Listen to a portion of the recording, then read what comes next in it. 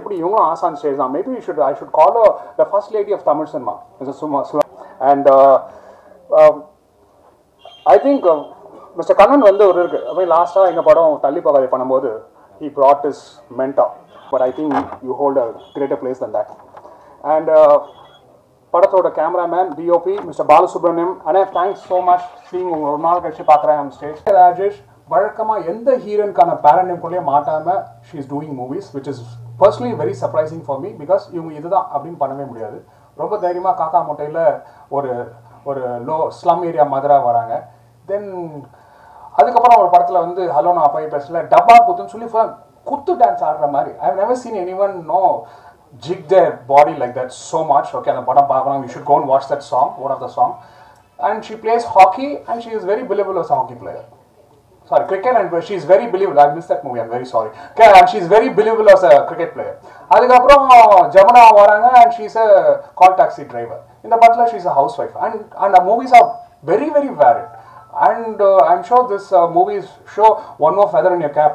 Aishwarya, just thank you so much. But okay, we wish you all the very best from everyone.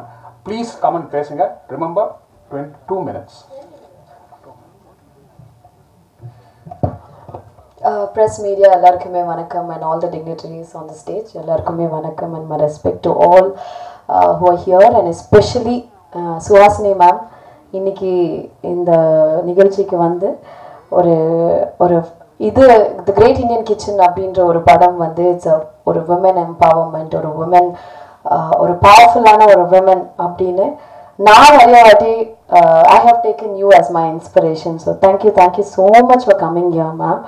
And yeah, so first Kannan sir வந்து எனக்கு phone பண்ணி நான் ஒரு interior வில்லேஜில் தெலுங்கு படம் ரிப்பப்ளிக்ன்ற படம் வந்து ஷூட் பண்ணிட்டு இருந்தேன். ஒரு படம் ரீமேக் பண்ணணும் அப்படின்னு சொல்லும்போது சார் ரீமேக் அவ்வளோவா எனக்கு ஈடுபாடு இல்லை. எப்பயாவது ரொம்ப ரொம்ப பிடிச்சா மட்டும் அதை எடுத்து பண்ணுவேன் சார். பட் ரீமேக் வேணாமே அப்படின்னா இல்லை நீங்கள் சும்மா பாருங்க அப்படின்னு சொன்னாங்க. So sir லிங்க்கெல்லாம் அனுப்பிச்சாங்க. நான் படம் பார்த்தேன். படம் பார்த்துட்டு தென் நான் எதுவுமே சொல்லலை சார்கிட்ட. நான் ஒரு 2-3 நாள் அந்த படத்தை வந்து மைண்டில் ஓட்டிகிட்டே இருந்தேன். எனக்கு என்ன ரீமேக்கில் என்ன, ஏன்னா it's a brilliant film. Great Indian kitchen வந்து ஒரு பிரில்லியன்ட் ஃபிலிம். லாக்டவுனில் ரிலீஸ் ஆகி நிமிஷா வந்து லீட் ரோலாக ஆக்ட் பண்ணியிருந்தாங்க. அவங்க எப்பவுமே நம்ம ஒரு ரீமேக் பண்ணும்போது ஒரு கம்பேரிசன் வரும். இந்த ஆக்டர் நல்லா நடிச்சிருக்காங்களா, இந்த ஆக்டர் நல்லா நடிச்சிருக்காங்களா அப்படின்ற ஒரு கம்பேரிசன் வேற வரும். ஸோ பார்த்துட்டு எனக்கு அந்த ஒரு கன்ஃபியூஷன் இருந்தது. அப்புறம் அவுட்டோர்லேருந்து வீட்டுக்கு வந்துட்டேன். வீட்டுக்கு வந்து சும்மா உட்காந்து டிவி பார்க்கும்போது நான் எங்கள் அம்மாவை நோட் பண்ணேன். எங்கள் அம்மா வந்து காலைல ஏஞ்ச உடனே ஃபஸ்ட்டு கிச்சனுக்கு போய் டெக்கரேஷன் போட்டாங்க. அதுக்கப்புறம் காஃபி குடிச்சதுக்கப்புறம் மறுபடியும் எங்கள் அம்மா வந்து போயிட்டு ஷி ஸ்டார்டட் குக்கிங். எங்கள் அம்மாவுக்கு ஒரு 67 வயசு ஆகுது, 67 வயசு ஆகுது. குக் பண்ண ஆரம்பித்தாங்க. மறுபடியும் வந்து முடிச்சதுக்கப்புறம் மறுபடியும் ஈவினிங் ஏதோ காஃபி வைக்கிறாங்க, மறுபடியும் இது பண்ணுறாங்க, மறுபடியும் சாயந்தரம் போய் டின்னர் பண்ணுறாங்க. எப்போயாவது நான் வந்து வீட்டில் சமைக்கிறதுக்கு ஆள் ஏதாவது வச்சுக்கலாம். ஐயோ வேணாம் எனக்கு செட் ஆகாது. இது ஐ திங்க் எல்லாரும் வீட்லேயும் இருக்கும்னு நினைக்கிறேன் அந்த பிரச்சனை. ஏன்னா எல்லா அம்மாக்குமே வந்து அந்த பாத்திரம்னா அந்த பாத்திரம் அவங்க தான் இது பண்ணணும். அந்த மனைவிங்களும் இருக்கட்டும், அவங்க சமைக்கிறது தான் அவங்களுக்கு செட் ஆகும். கிச்சனை மட்டும் ஏதாவது குளறுபடி பண்ணிட்டோம்னா ஒரு வீட்டில் ஒரு ரணகலமே ஆயிடும். அதுதான் வந்து பேசிக் அந்த கிச்சனோட ஒரு பேட்டர்ன் எல்லாரோட ஹவுஸ் ஒய்ஃப்ஸ் அண்ட் அம்மாக்கு. அப்புறம் பார்க்கும்போது என்னடா இது ஆல்மோஸ்ட் 75-80% ஆஃப் த டே வந்து அம்மா கிச்சன்லேயே இருக்காங்களே, இதையே நான் ஒரு நாள் கூட நம்ம நோட் பண்ணவே இல்லை. என் அம்மாங்களுக்கான அங்கீகாரம் இன்னி வரைக்கும் கிடைச்சிருக்கா அப்படின்றது கூட யோசிச்சு பார்த்தா கண்டிப்பா கிடையாது. ஏன்னா எப்பயாவது எங்க அம்மா ஏதாவது சமைச்சாங்கன்னா ஒரு 10 வாட்டி கேட்பாங்க, எப்படி இருக்கு, நல்லா இருக்கா சாப்பிட, நல்லா இருக்கு சூப்பரா ஓகே அப்படின்னு நம்ம அது ஒரு இது அப்படியே மதிக்காம சாப்பிட்ட நாள் இருக்கு. அதுக்கப்புறம் தான் எனக்கு ஐ ஜஸ்ட் ஃபெல்ட் என்னது இது, நம்ம இது எவ்வளவு முக்கியமான ஒரு விஷயமா இருக்கு. அது ஒரு சின்ன ஒரு சந்தோஷம் தானே. அம்மா சூப்பரா சமைச்சிருக்கீங்க அப்படின்னு சொன்னா அவங்க எவ்வளவு சந்தோஷப்படுவாங்க. அந்த ஒரு சின்ன வார்த்தை அவ்வளோ ஒரு அங்கீகாரம் அவங்களுக்கு கொடுக்கும்போது ஐ தாட் இந்த படம் வந்து கண்டிப்பா நான் பண்ணணும். அன்னைக்கு தான் நான் டிசைட் பண்ணேன். நிறைய பேர் நம்ம ஆன்லைன்ல பார்த்துருப்போம். பட் இன்டீரியர் வில்லேஜஸ்லாம் நம்ம போனோம். அட்லீஸ்ட் சிட்டி லைஃப்ல பரவாயில்ல, பட் இன்டீரியர் வில்லேஜஸ்லாம் போனீங்கன்னா முக்கால்வாசி பெண்கள் வந்து கிச்சன்லேயே பாதியில் முழு லைஃப் முடிஞ்சிருது. ஸோ இந்த படம் வந்து எல்லா மக்களுக்குமே போய் சேரணும் அப்படின்றது தான் என்னோட முக்கியமான ஒரு டெசிஷனாக இருந்து இந்த படம் நான் எடுத்தேன். அண்ட் கண்ணன் சார் ரொம்ப ரொம்ப நன்றி எனக்கு இந்த வாய்ப்பு நீங்கள் கொடுத்ததுக்கு. எல்லா படமுமே எனக்கு ஒரு வாட்டியும் வரும்போது இது எனக்கு கடவுள் கொடுத்த ஒரு கிஃப்ட்.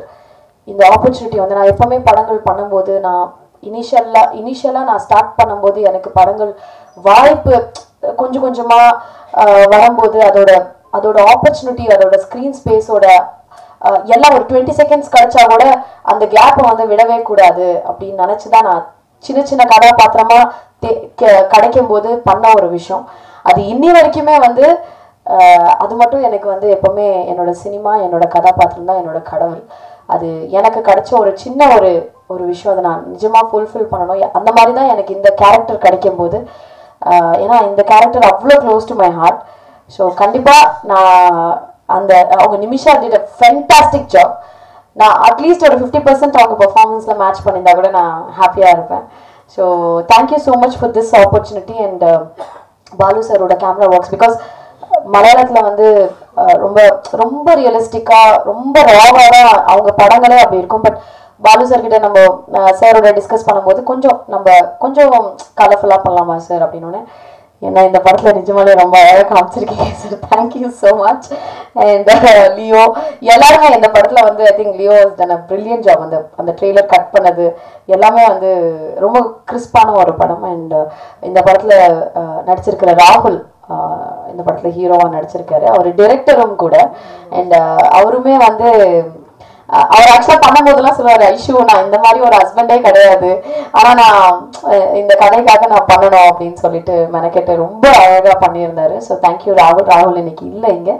எல்லா கதை மேம் சொன்னாங்க, கலைராணி மேம், நாங்கள் 2 பேருமே படத்தில் பயங்கரமாக ஒரு டக் ஆஃப் ஒவ்வொரு மாதிரி அடித்து சண்டை போட்டுக்கிட்டே இருப்போம். ஸோ இந்த படம் கண்டிப்பாக நீங்கள் சப்போர்ட் பண்ணணும் அண்ட் மக்களுக்கு எல்லாருக்குமே போய் சேரணும்னு சொல்லிட்டு that's all I would like to say. கண்டிப்பாக பாருங்கள், கண்டிப்பாக சப்போர்ட் பண்ணுங்கள். ரொம்ப ரொம்ப ரொம்ப நன்றி. தேங்க்யூ.